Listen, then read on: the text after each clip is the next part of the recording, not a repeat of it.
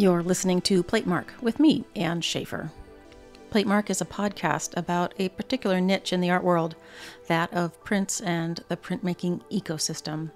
We're talking about fine art prints, usually limited editions, etchings, lithographs, screen prints, relief prints.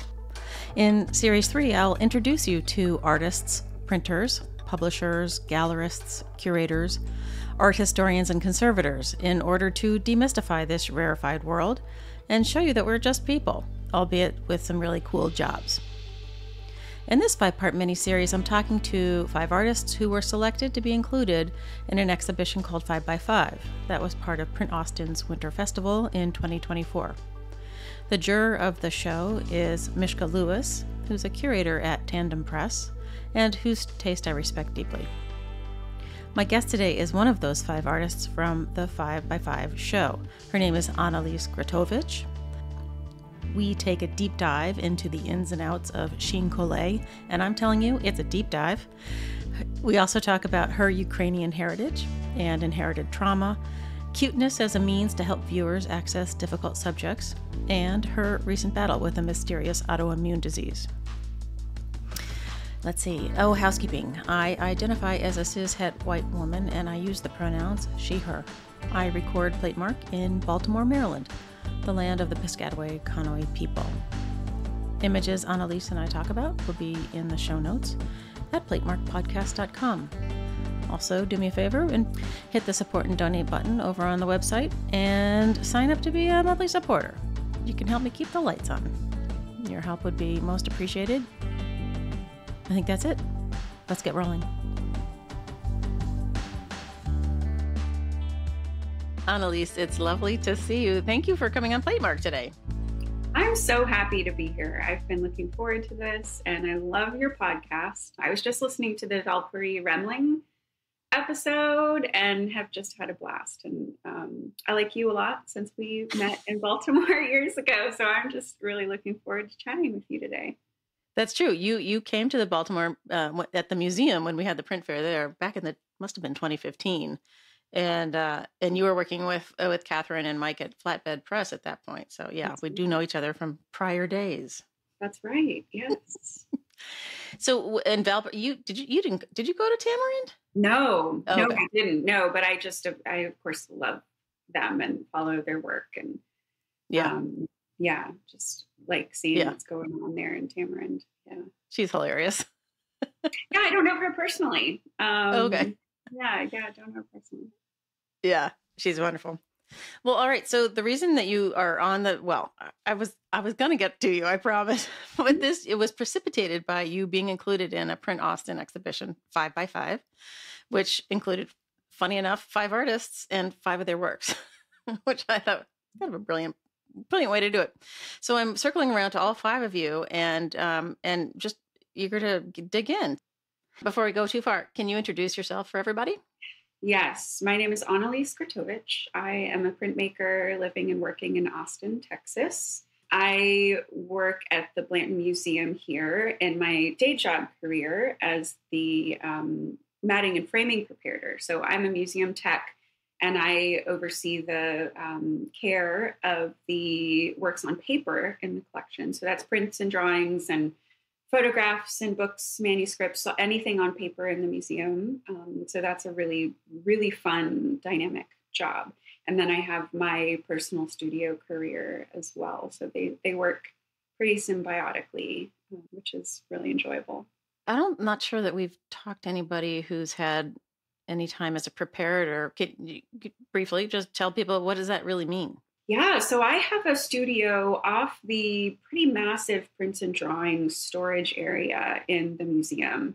And so I work hands-on with the objects. I don't do the installation so much of the objects unless it's something that is hands-on with the work that's not in a frame, or if there's some special, if it's an installation or something that requires special handling, I will do that. But I mat and frame works, and I build custom housings. So things that need armatures or mounts, I'm building custom mounts for books and for sculptural prints. And I do some light conservation there.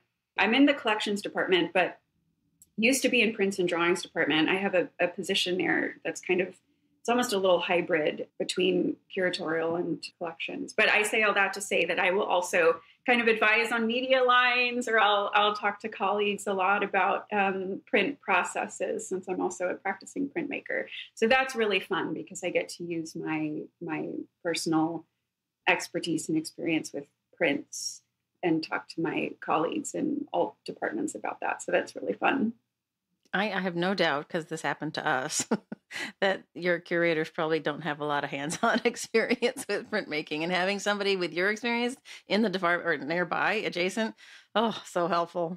Well, and it's really cool too, because sometimes we get these projects, like even as a printmaker, I will look at it and be like, I have no idea how this was done. Okay, so let's like look at it. It's almost like forensic printmaking and finding the layers and kind of deciding, okay, well, this looks like, a photo process, and then this looks like dry point or mezzotint. Sometimes it's more often in contemporary printmaking when those are kind of like puzzles, but also sometimes with historic printmaking and, little blips of techniques that have appeared over time. And yeah, I'm not an art historian, but also loving print. Sometimes I can find the answer. So that's fun. Are you tempted at all by conservation? Oh, yes. Yeah, I love conservation. I love the science. That's one thing that's really fun with my career, because it's a lot of problem solving and it's a lot of hands-on with the objects. So I have to know museum best practices, working with papers from vellum to photography to papers that are from the 1400s to things that are very sculptural. And, I have to of course, always have this idea of preventative conservation in my handling and in my prep work. And so that's really interesting. It's also incredibly hard to find up-to-date, really good scientific information because I'm outside of the conservation world. So I'm still learning. I've been here at the museum for 5 years now. So I'm still learning the resources and what's available and how to find answers to my questions. And so sometimes that's very collaboration heavy. And I'll reach out to contacts in other museums locally or nationally, and we'll have conversations. And it's fun to be able to do that. That really scratches a collaboration itch that I have. So tell us when you figured out you were an art person. Ooh, I don't know. Sometimes I still wonder if I'm an art person. But I was raised by musicians, so I was raised in a very artistic household.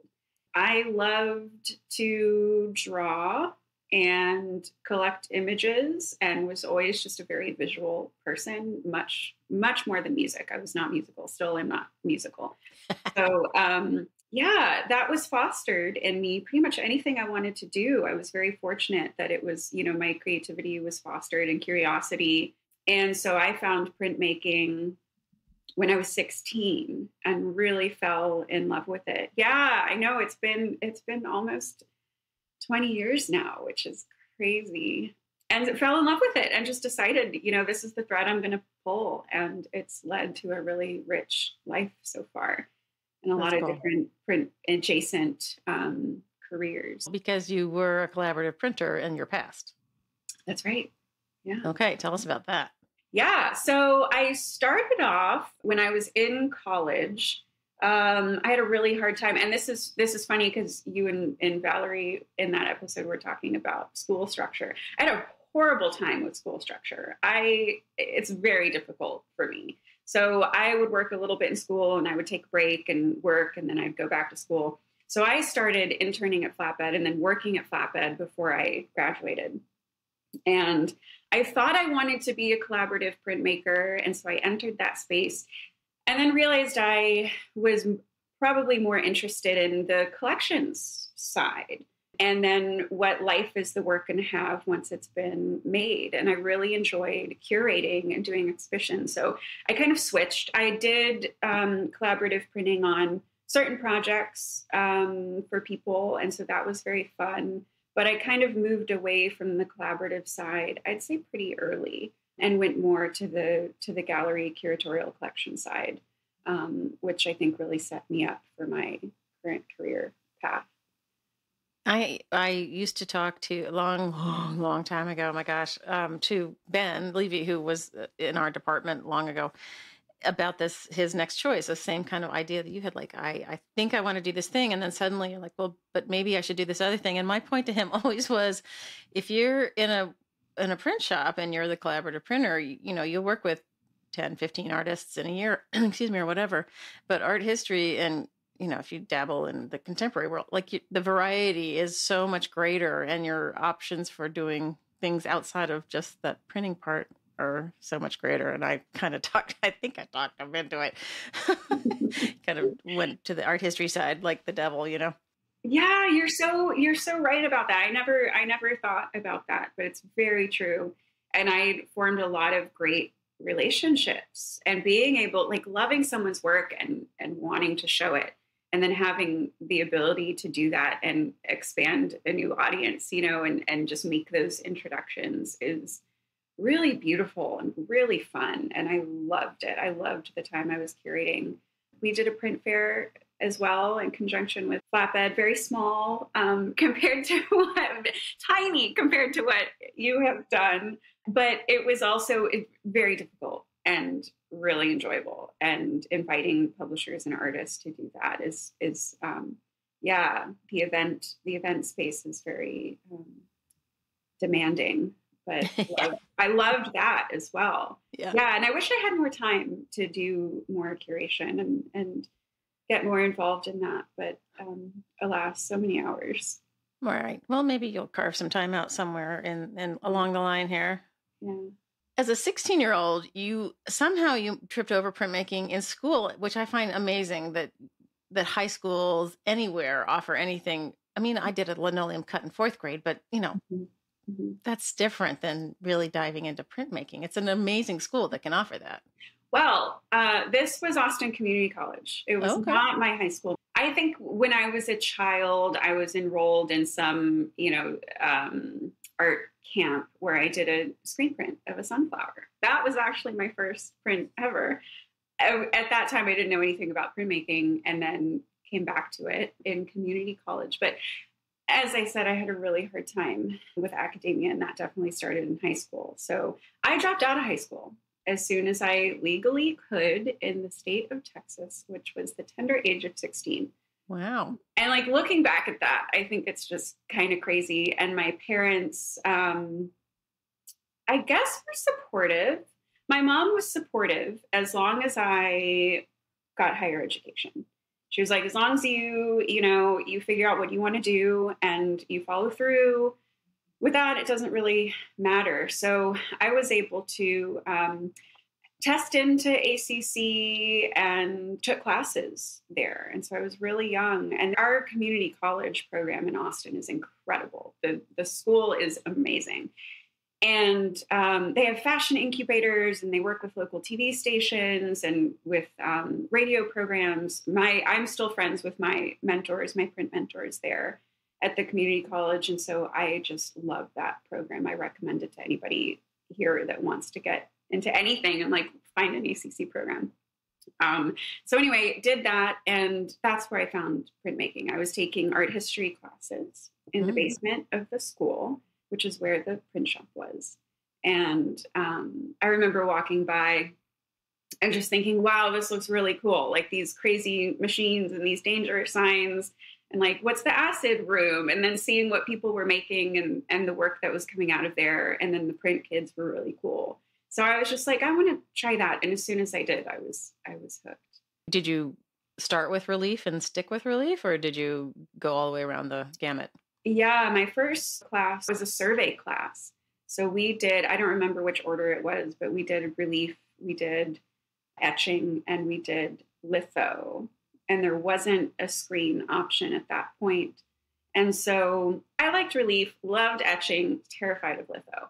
So I ended up, because I loved etching so much, I ended up really running with that, and then kind of specialized in that pretty early, while I had access to the chemistry into those facilities, and really loved to draw. So a lot of my imagery was detailed and pattern heavy, which has continued into my work and then got back into relief later in my life. And so those are the two things that I would say I specialize in now. Really, right. Yeah, I mean, who doesn't love an etching? Really, let's be frank. So luscious and just beautiful. Exactly.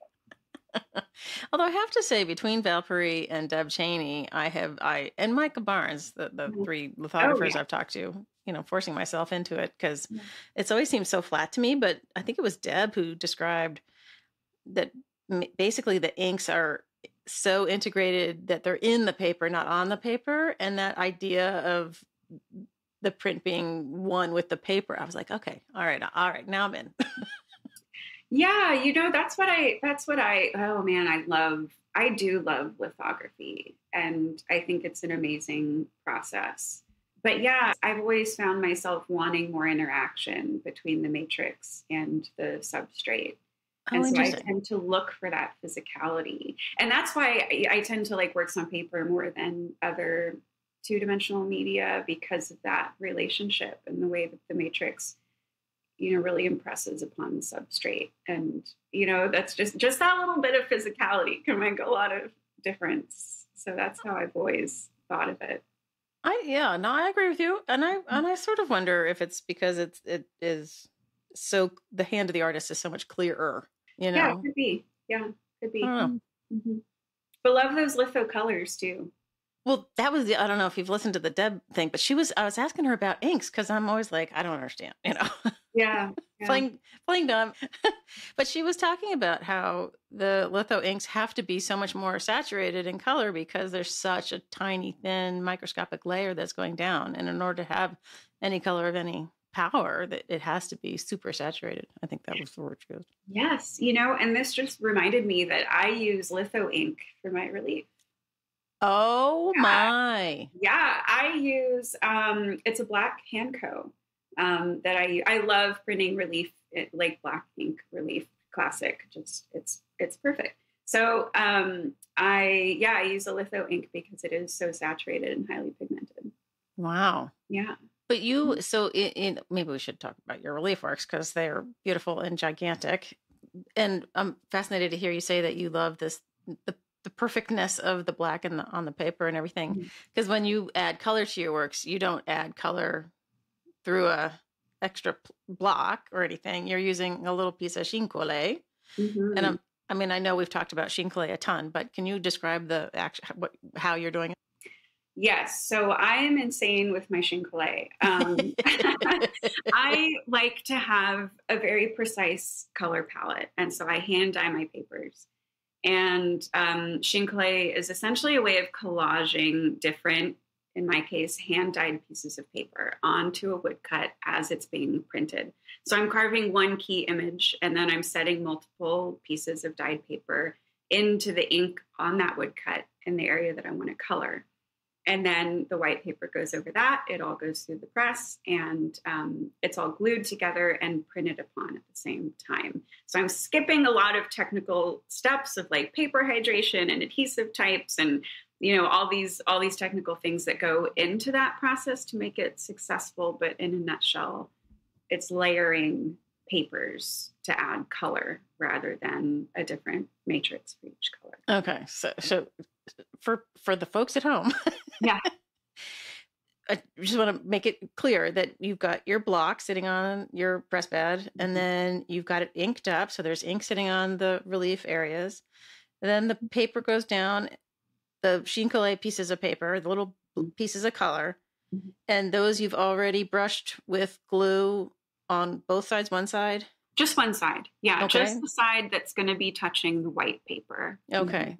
So they're being held onto the block probably by the black ink. By the sticky ink. Yes. Okay, by the sticky ink. And then the big sheet of paper, the white paper goes down, and the press basically transfers all the ink and all the paper and all that glue onto the piece of paper. Ideally.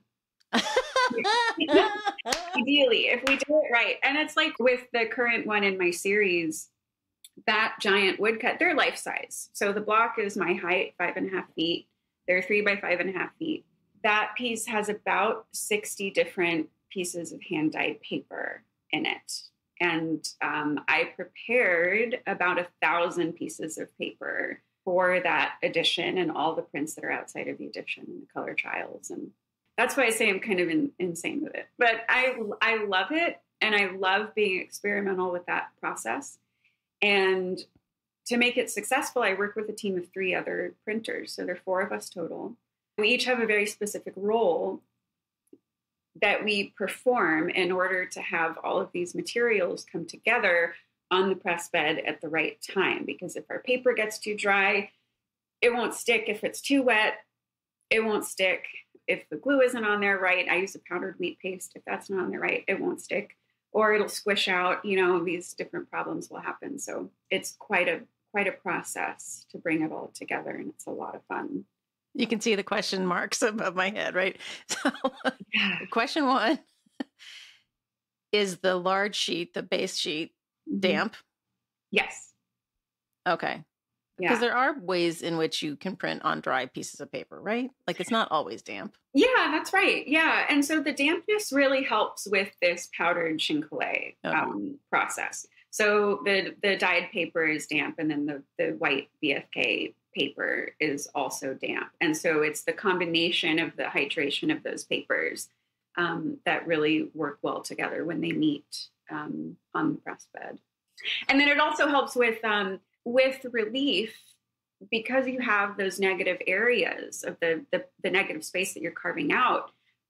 Really what's holding the paper to the dyed paper to the white paper is the areas where the block kisses, right? And so that makes the strongest contact. And so having the damp paper also just helps with the receptive quality of the paper, because it's just a bit more open and pillowy.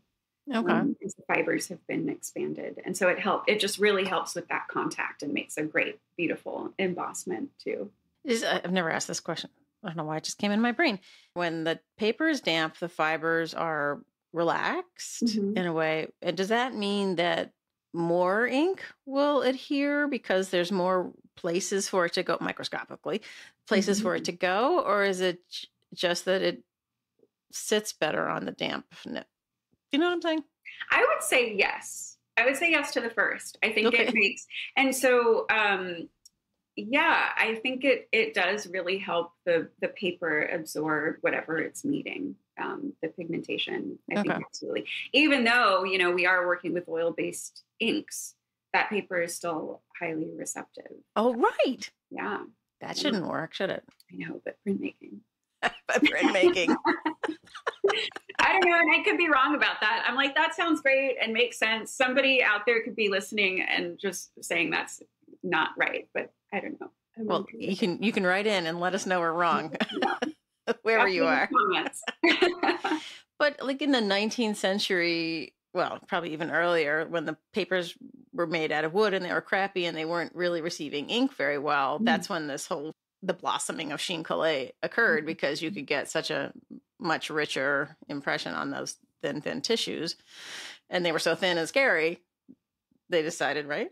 I assume that's how this happened. But like it'd be really interesting to see just a little one, like if all of the same ink, the same print, across a ton of papers, and just to sort of make that really clear about what happens and what kind of paper is better and dry and wet, blah blah.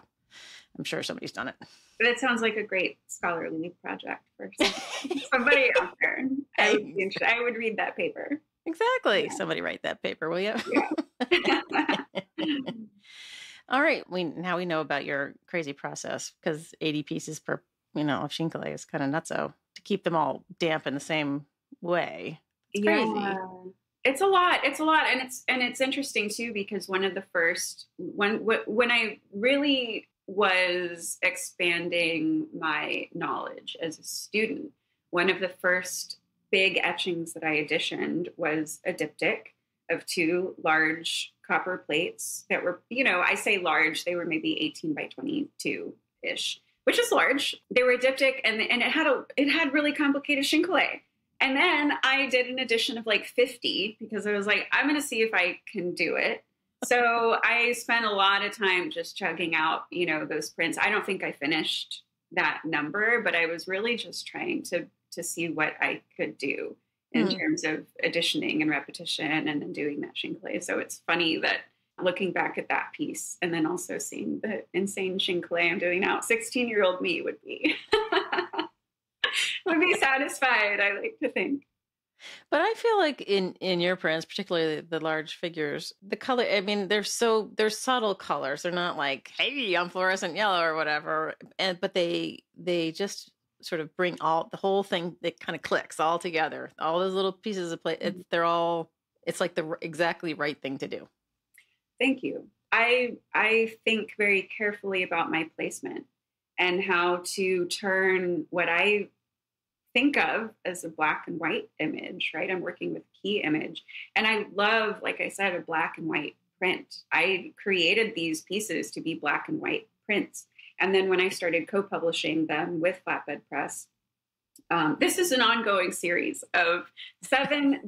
There will be 8 total. There are 7 currently done. They're figurative. Each one is a separate figure. I've done, I guess I can say, average 1.5 a year. No, one every year and a half or so, because I've been working on it for 10 years now. So where was I going? When I started co-publishing with Flatbed, that really allowed me to expand the scope of the project. And that's when I started thinking about adding color. So I also think about it just very carefully. What is going to enhance the image that I've already designed to be very strong and finished, in my opinion, is a black and white image? How do I add a color element to that in a way that really enhances it and doesn't detract from it? And how do I make those colors, sophisticated so that I'm satisfied with them? That's why I started hand dyeing my paper. And so I play with the placement a lot. And so that comes across in the color trials too. There are times I have to completely nix a color or, subtract color and have a nice stack of black and white and then color elements and blending that together. So that's definitely a problem solving stage I go through. Right. Well, now you got me curious about the dyeing. How does that work? Yeah. So I've found that I like using gouache pigments. Okay. Because they are very opaque. I use mulberry papers. And so the pigment really sits on the paper beautifully. And it has just a very soft, velvety quality that I like. It's very different than ink on paper, than printing ink on paper. It has a very different look and texture to it. And so I really like that. So I start with color swatches and recipes. I make detailed notes of my color mixing so that when I find a color I like, I know exactly how to expand it into bulk when I'm in the color production. So now I have lots of swatches of different colors and different recipes. And that's a really helpful resource for me to go back to when I'm developing a new print. And so it's just lots of color experimentation and creating a system that I know I can replicate and expand. You're saying that you're dyeing the paper, but you're using a pigment, a gouache, which is an opaque watercolor that's usually brushed onto something. You're diluting it and then soaking the paper? It's a vat dyeing process. Okay. Yeah. I use a really special system of Tupperware. Large Tupperware. And I've kind of designed a hanging system so I can hang it to dry it. And so it's also beautiful when it's in production, these streaming pieces of paper and the color and filling the room with those papers is really attractive and satisfying to me. And then the drips on the floor, everything about the process, I really enjoy. I feel an installation piece coming on. Yeah. Yes. I've definitely thought about it. Maybe if I can do a residency or something like right. that. That's great. Well, so tell us about the series of the 7 figures plus the one that will be joining them shortly. So the series is called Carrying Things from Home. And it's so far comprised of 7 figures. Each one is this totemic being that represents a soul, identity, and kind of purpose in life. And the impetus for this series is my Ukrainian family history. My father's Ukrainian. And he and his parents left World War II very suddenly with what they could carry with them. And they became war refugees. And they traveled for several years and were sponsored to come here by the Tolstoy Foundation. And so this idea of displacement and loss and identity, personal and cultural identity, and longing and belonging, all these ideas are woven into this relief work. And it draws heavily upon my interest in Indigenous Ukrainian motifs and art forms and textiles, especially. And then I also have a big interest in botany and plants, love plants of the American South and Southwest. And so the figures are adorned in these textiles that allude to faraway places that are, the figures are melancholic, maybe they're from a place that is lost or cannot be returned to, but I root them to a new homeland with the botanical imagery, the flora and fauna of the American South and Southwest that surrounds them. That is the series in a nutshell. Okay. And each of the figures looks like a... Oh, they look like a Matryoshka doll. Let me help. Yes. So they're loosely based off that form. And that's something that I came to when I was in school. I found printmaking in community college. I did that for a handful of years. I went to university at UT Austin, continued my print interest there. So I was drawing these characters and creating narratives, and they were very, round and cute. And I like to kind of joke around. I had this professor that said at one point I should be designing Hallmark cards because my yeah. But I know. But also sick burn. But too, cuteness and femininity and beauty in work and the acceptance of that is a whole other topic of conversation. I love beauty. I love cuteness. I embrace that about my work. People often say it's cute. And it's also monumental. And I think that combination, cuteness disarms people. It opens us. It makes us receptive. We feel safe.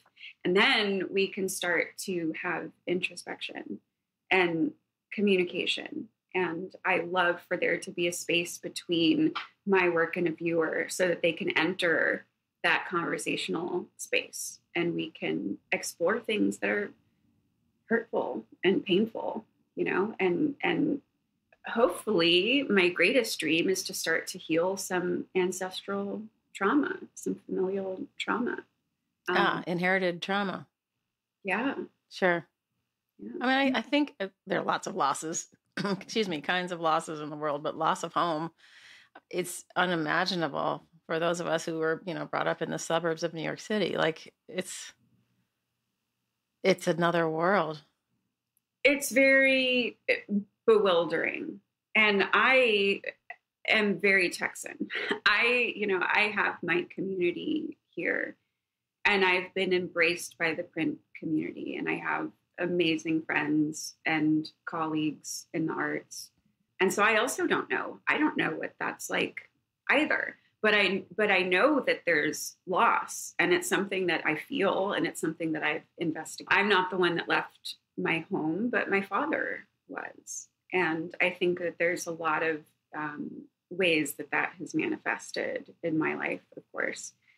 And then also to be from a just almost continuously war-torn country and that these are things that are still happening all over the world. There's there's a lot to say too about my ability to make art about it because I'm here now. So those are all pretty profound things that I think about quite often. Well, and sad in a way that your work has a new urgency because of, what's going on with Russia and Ukraine. It's incredible. I mean, oh my God, I don't want to start. Is your dad still alive? Yeah, he is. He just turned 83 last year.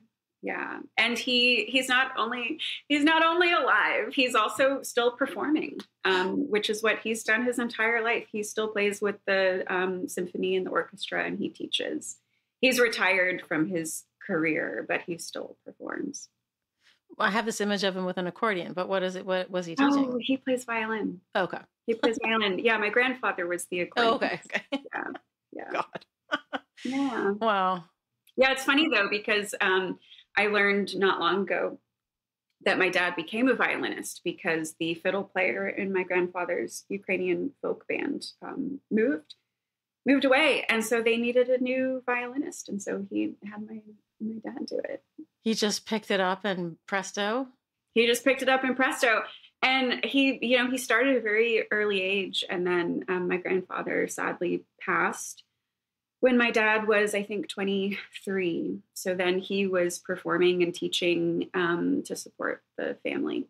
And that just became his whole life. Wow. Yeah. That's amazing. But the other thing about the figures, I mean, there's something about their eyes that it always makes me think of anime characters. Mm-hmm. I'm not exactly sure why, but there's something about the shape and the sort of dark, almost like football.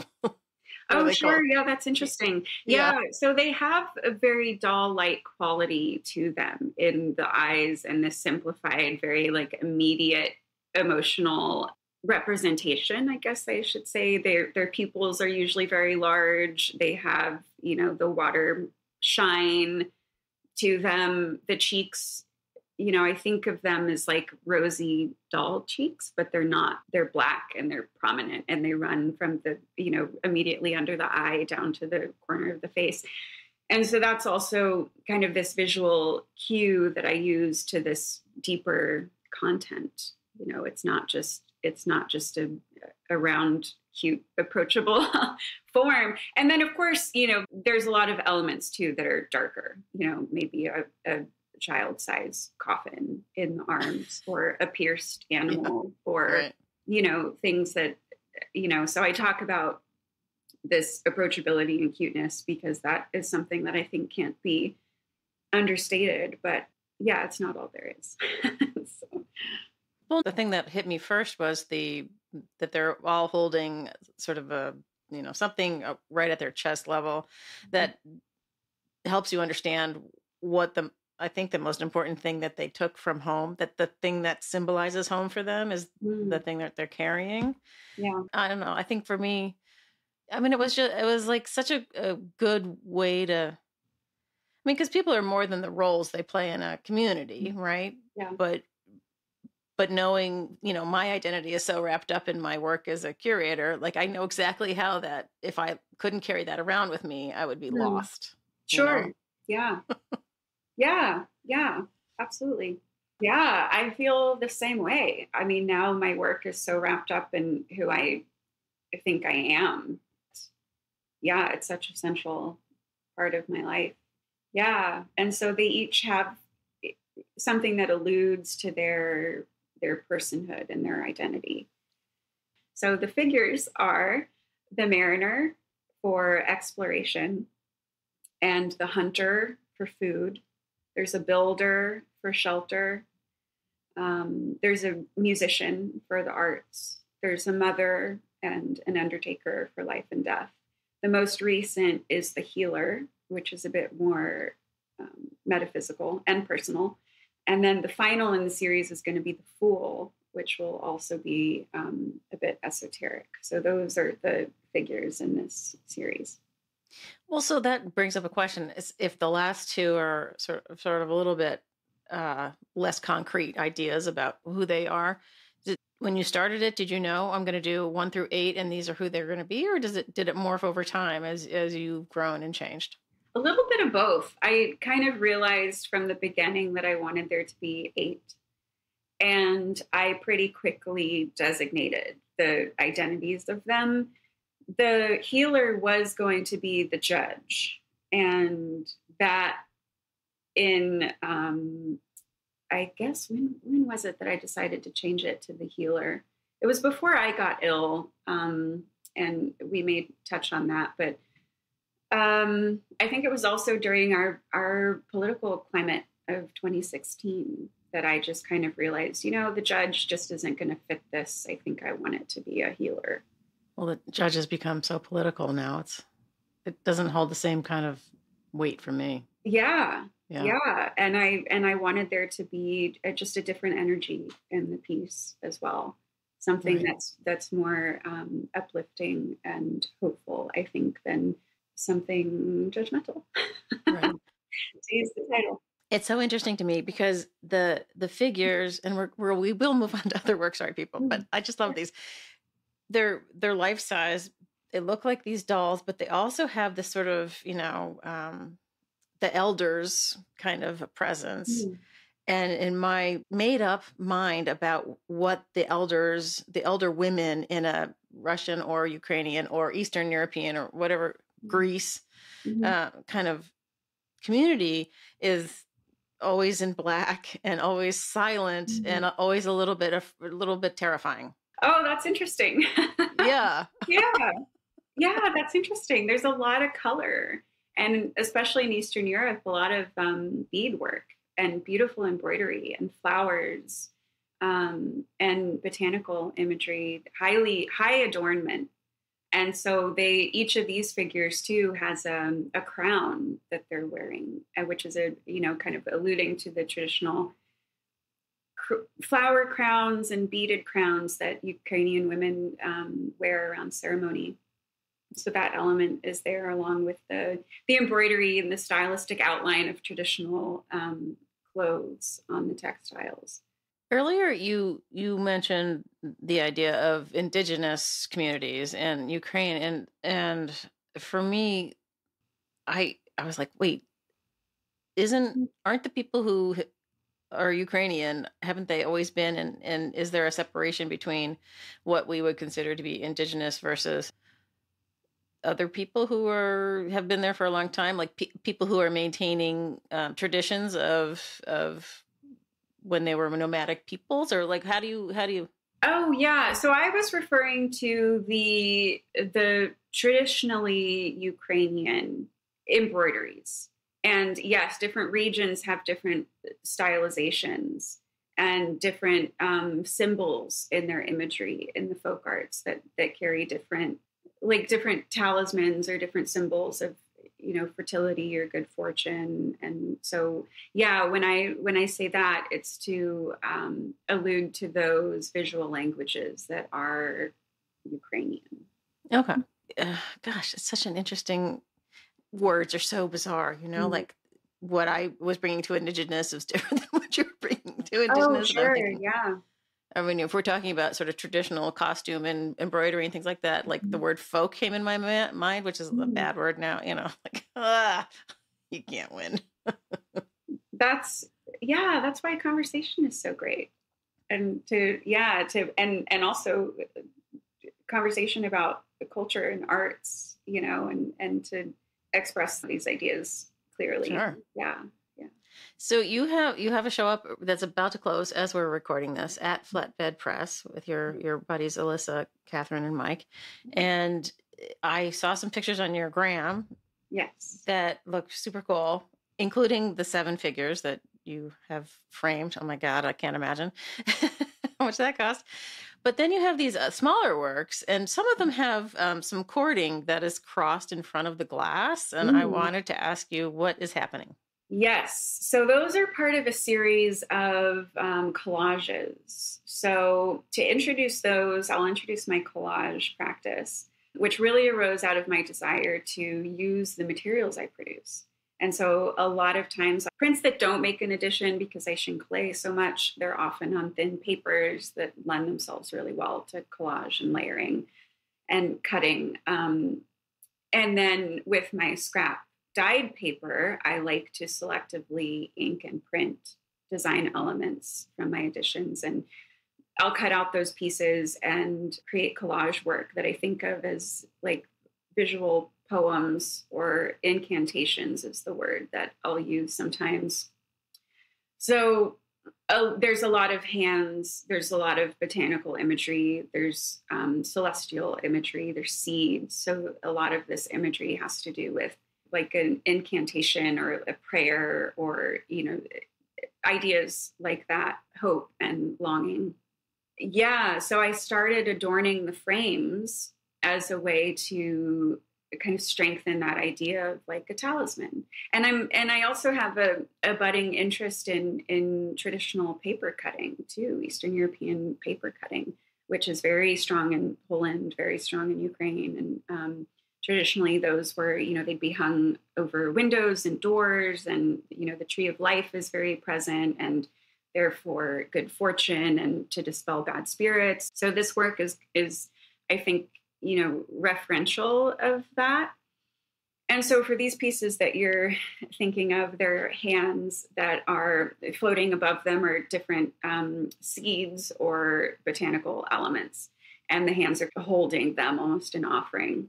Then there are copper tacks driven into the face of the frame, around which I have woven with a twine, just to create a different visual pattern around the piece. But it also makes the frame and the print a cohesive object in, working in unison. So it's almost like a little talisman. Because you now you've created the frame and everything else, like it's an object now, right? Yes, exactly. And when you were things, this is the weird thing about when you're talking to people, like the images that were flashing into my brain were the God's eyes we used to make as kids. Oh, Did you make those? I remember those. Yeah. Yeah. Everyone remember those? Yeah. But also when you wrap a brown paper package and you have the strings going from both sides, and you pick up the paper, the cord, yeah, you can carry the thing. So it's like it's almost like a portable something that you're going to pick up. Mm-hmm. But there's also the fact that it visually is crossing in front of your image. It does, yeah. In a almost could be I'm Xing it out sort of a way. So it's almost like could be a block. Yeah, that's interesting. I try to do it so that the core imagery in the frame is kind of almost framed again with the twine, the opening of the twine. But it definitely does cross in front of the imagery. So you almost have to peek inside of it, which is also something I'm interested in. These are very small. These are like 5 by 7.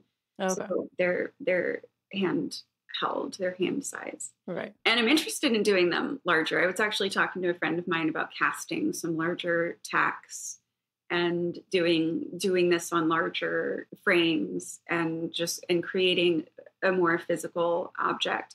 And I have some of these where I have used rhinestones and have built letters with those rhinestones. They're black and not quite shiny, not quite matte.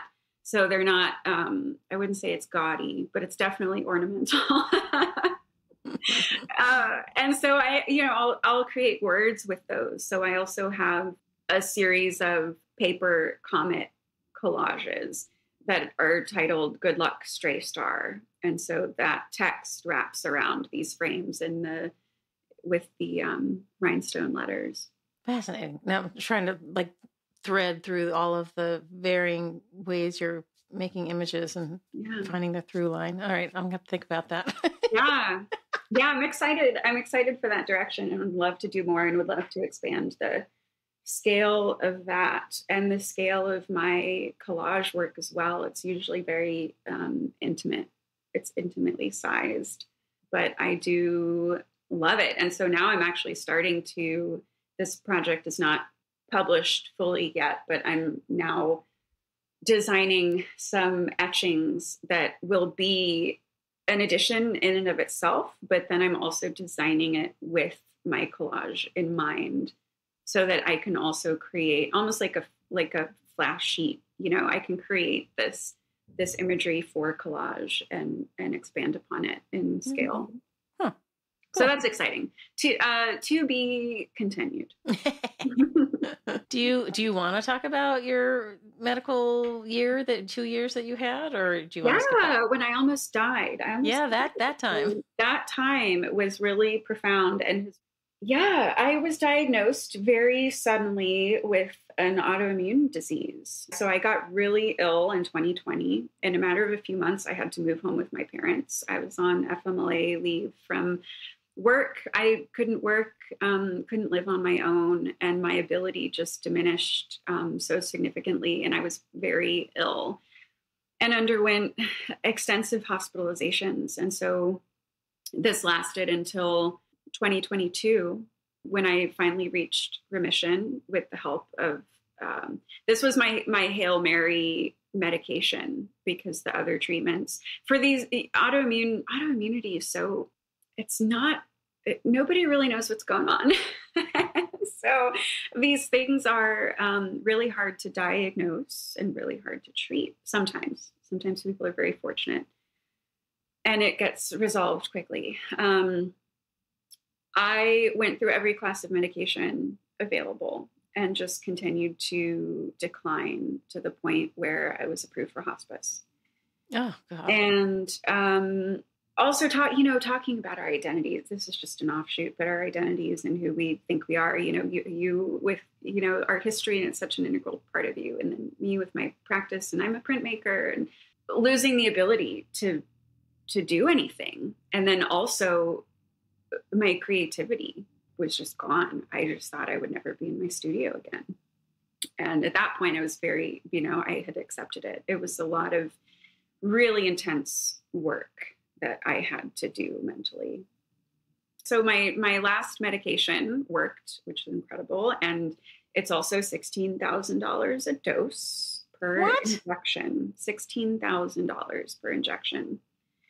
So it's horribly expensive. And the first time I had even more expensive medications. I would have to go and sit in an infusion center, and they would hook me up to an IV and they would run the medications that way. So that was, $18,000 in an infusion center.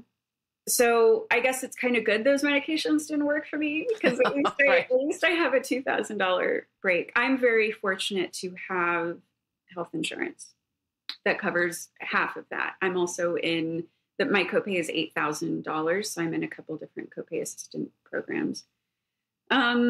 So that's very complicated and leaves a lot to be thought about in terms of my stability and safety and the ability to stay in remission. So, I was trying this medication. I did finally reach remission in 2022, and then entered a also incredibly difficult period of recovery. And, I had horrible panic attacks and depression and PTSD and just a lot of medical trauma to go through, and loss of ability, and physical therapy to regain strength and mobility. And, eventually I became, I started feeling creativity again and the drive to be in my studio. And so the Healer, the newest one in my large series, is the first piece that I have made in my studio since really getting my life back. And I think of this time now as my second life, because I did not think I was going to be here. Right. Oh, God. Yeah. Jesus, Lord, have mercy. Yeah, pretty And crazy. They have no idea why. No, this started when I was 30. And that's very late for the onset of autoimmunity. And autoimmunity also doesn't run in my family. But then again, we don't know much about my dad's side of the family. So that comes into it, the medical, along with everything else, medical history. And so, yeah, who knows? Nobody knows why it would have started. It was super fast in 6 months. I was cycling a lot. So I was going basically from cycling in my best form, 50 miles, a day, to being bedridden at my parents' house in about 6 months. So it's just really crazy. And no, there are no sufficient answers. My medication can also cause cancer.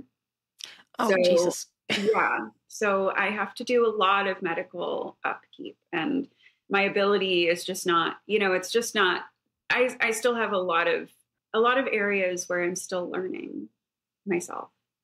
And it's interesting. So I'm hoping eventually one of my specialists is willing to help me try to back off the medication once I'm in deep remission for 2 years. So I'm hoping to be able to do that and have freedom from the bill, and also the really scary, and the medical maintenance, and then, scary possibility of side effects. Right.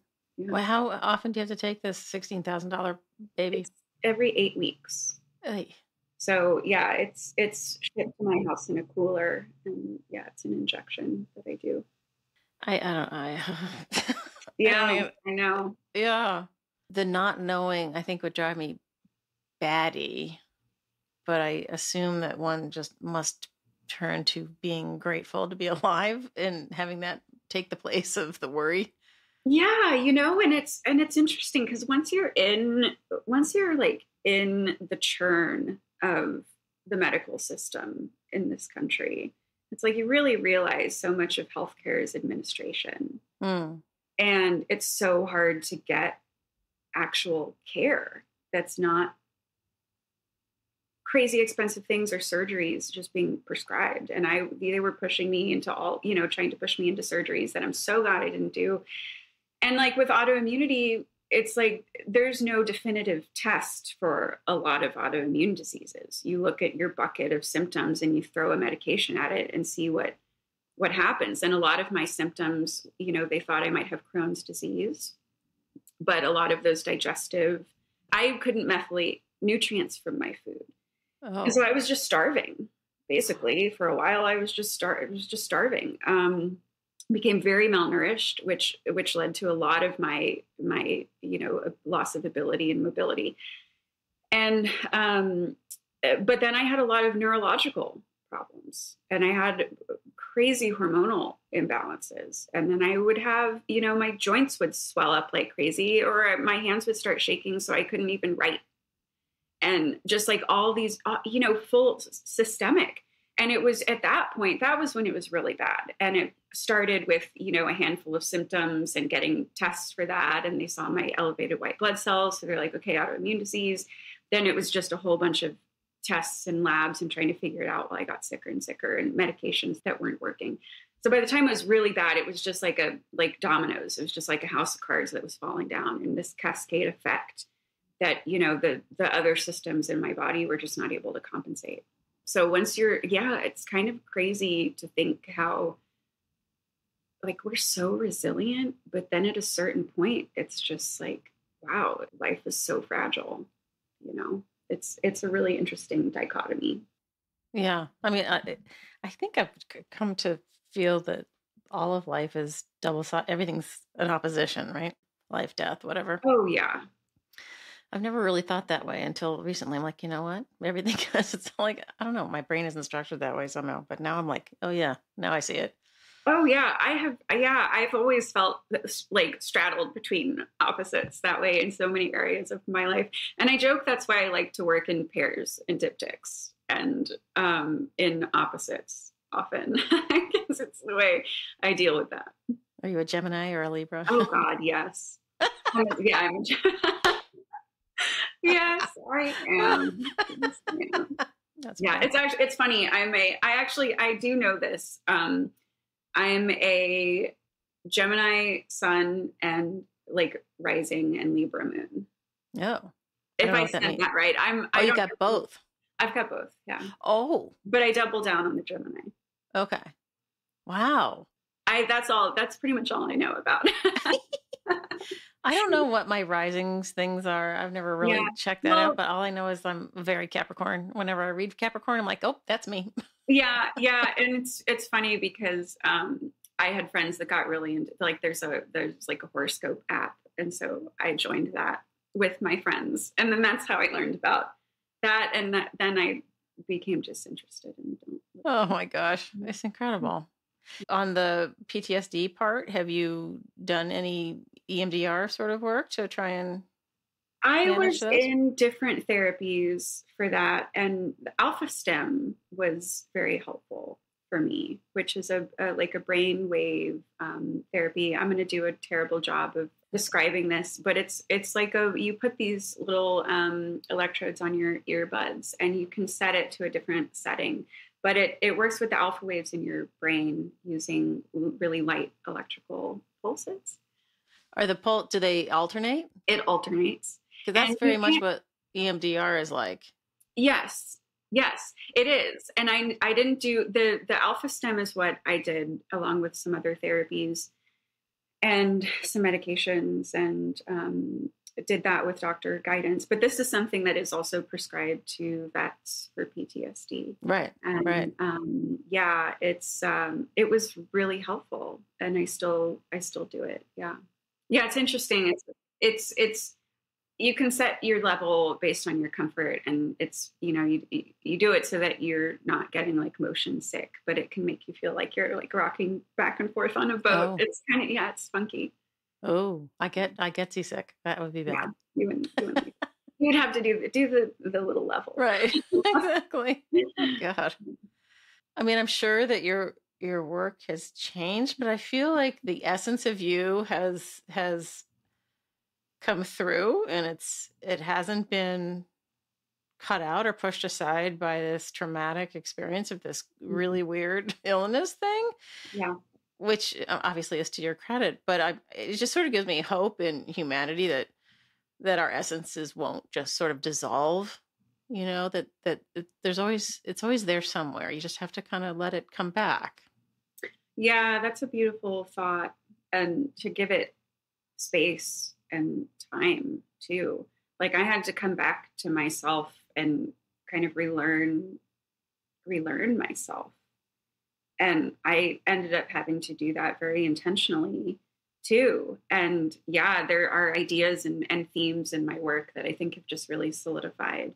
My collage practice really solidified during that time, because it's what I could sit and do. And in some of my hospitalizations where I was like a little more alert and able to work on stuff, I had my little collage pieces there and would work on those. And I think that really helped my sanity. But it's also definitely informed the new etching work that I'm doing, again, to plug future projects that I hope I can get to soon. Frustrating, I'm sure everybody knows about this in their life, but it's like our work is years ahead of where we are, right? Because like our ideas travel so much faster and work so much faster than we're physically able to. And so there's so much work that I'm eager to get to now, and I'm excited to get to. And my ideas have developed so much faster than I can make the work, or, faster than I have time to work. So. Wow. Oh, that's great. Yeah. Huh. You must have a lot in your head. I wish I could turn it down a little. Yeah, right. Do you have like do you have a sketchbook? We've talked about sketchbooks with a couple of artists, and everybody has a different approach. It's fascinating. I'm not a sketchbook person, and that's a practice that I've always wanted to develop, but sketchbooks just kind of freak me out. And I like to draw, but I have to draw on loose sheets of paper. There's something about the binding. I love a good sketchbook, but I have to have loose papers. And so I often draw on tracing paper. Because I like being able to layer things, which I guess is the printmaker in me, but I don't like working on opaque paper. And then I like a vellum as a drawing surface too. So that's how I do it. And I often draft for prints. I'll make thumbnail sketches of things, and I write notes. I take notes about things I'm thinking of, but I will often think of my drawing practice as drafting for a print. Right. Okay. Yeah. That's fair. But I'd love to draw. I'd love to draw more. And I actually, I would like to learn how to do it on an iPad. I'm like an old elder millennial here, but I think it would be nice, because it would be easy for me to take around with me, and people would say, well, so is a sketchbook, but I don't like sketchbooks. So I think that would be a good in-between for me. Right. I think. Maybe. I find that, I mean, as somebody who writes a lot, like I don't have a journal. I don't keep a journal. I hate journaling. Yeah. Let's talk about what we feel. No. Yeah, sure. But it's the iPad, like if it's not sitting out where I can see it, it's gone. Like that would not work for me. Yeah. I get that too. And I talk about this, this idea of like, oh, I'd like to develop that practice. I have no idea if I would. Right. I need to play with it and see if it's valid. Right. Exactly. Valid for me. Yeah. All right. So you're working on some etchings. Anything else that's coming up we need to know about?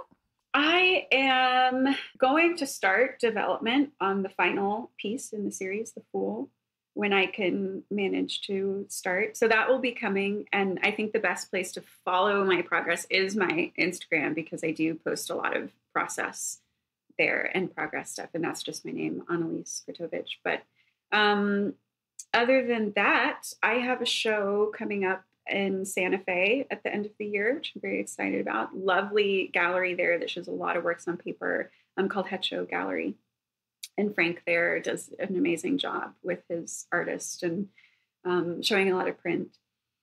And then I will be doing, really excited about this, and I don't think there's a reason to not announce it, but I'm going to be doing the In Cahoots residency in the fall of this year, which is going to be really thrilling. So that will be 2 weeks of dedicated work time. Oh, that's great. Yeah, which will be super fun. My first time second time doing a residency like this, because usually I do academic residencies. So it's like 5 days, very intense, working with a team, and, there's student mentorship and usually a lecture, so it's very intense and very short, because that's usually what I can fit into my work schedule. So it'll be interesting tackling a larger residency and seeing how that is In Cahoots. Is that the one out in Sonoma? Yes. Yeah, it looks beautiful. Yeah. I didn't know about them until recently. I was like, oh, who are these folks? Yeah, I have followed them for a little while, and seeing their facilities being built, and then some artists going out there who I admire. And so I decided to throw my hat in the ring, and I would love to do more residencies and try to develop some of these ideas, because it's hard for me to feel like I can make meaningful progress on evenings and weekends. And that continues to be a frustration of mine. And I'm trying to figure out how to manage in my life. Yeah, I can imagine that would be really frustrating. Like, I don't know how people do it. Come home and go straight into the studio. Like, oy. It's harder for me than it used to be. Yeah. And back when I was working at the print shop, I would have my day job, and then I would go take a break, and I would just come back and work in the shop and self-publish. And that worked really well. Now my job is it's just very different. So I leave my work studio and I come home. I'm usually pretty exhausted because I'm working on my feet all day. And then, I have to go to my studio and get started. And then by that time, it's like dinner time. Sometimes I'm more successful in the practice than other times. My stamina also just doesn't last the way that it used to. Fatigue hits me very differently now. So, I try to keep workout and accessible and just do what I can a little chunk at a time. Right. And I know that very big things are possible a little tiny bit at a time. Right. So that tends to be my MO. Okay. Well, that's fair. Yeah. Yeah. I'm a morning person, so I'm worthless after about 4 o'clock. Yeah, I love mornings. I have been kind of training myself to be a morning person. So now I'm trying to, and I do this successfully for a while until I get a bit too fatigued and I have to change my routine. But I try to be at work 7:30 to 3:30, and then I can go take a break and then have an evening/night at the studio. Nice. So, yeah. All right. Well, we've talked for longer than an hour, which I always find amazing how quickly an hour can go. It just flies by. Flies right by. It really does. Yeah. Yeah. So people should follow you on Instagram, and they should keep a lookout for all the wonderful things that are coming your way, because things are coming your way. It's so great. Yeah. Yeah. It's going to be a big studio year. I'm hoping I churn out some of these new publications I'm thinking about. One last question about the series. Are you selling them individually, or have you sold a whole set with the promise of the 8th one coming? I have not yet. They are usually sold individually. I think the most I've sold to one person or institution is 4. Okay. I would love to house a whole suite somewhere. So that's a dream for sure. And I think, when you see them installed all together, the way that they're in conversation with one another just makes it just really, it makes it alive. It brings it to life, and of course that's the way I intend them to be seen. And I have this exhibition right now at the Plains Art Museum in Fargo. So that is the first time I've seen all 7 hung together. And that was really amazing. They look fabulous. Thank you. They've really honored me with that show and that placement and the work that they've done there with my work. So that's really special. And then Flatbed here, the Flatbed show is the second time I've seen them, but the first time in Austin, which is here, where I'm based. So really I feel like they're like what is it, Mulan, and where all the ancestors are surrounding her as she's deciding to go fight. That's cool. I haven't seen that. Oh yeah. Oh gosh. Yeah. She's sort of like trying to figure out what she's doing, and she goes to visit the ancestors in the family ancestor house, and they're all sort of sitting around, and they're all like lifting her up. That's how I feel about your pieces. Oh, that's beautiful. Annalise, thank you for coming on Platemark. It's been lovely talking to you, and I wish you all the very best. Thank you, Ann. It's been a real pleasure. I really enjoyed this. Hey, thanks for listening to this episode of Platemark with Annalise Gratovich. She is one of the artists in the 5x5 show, part of Print Austin's Winter Festival in 2024. I hope you enjoyed our talk. She's a delight, and I do love her work. So I hope you will check her out, look her up, follow her on her socials, and help her make her dreams come true.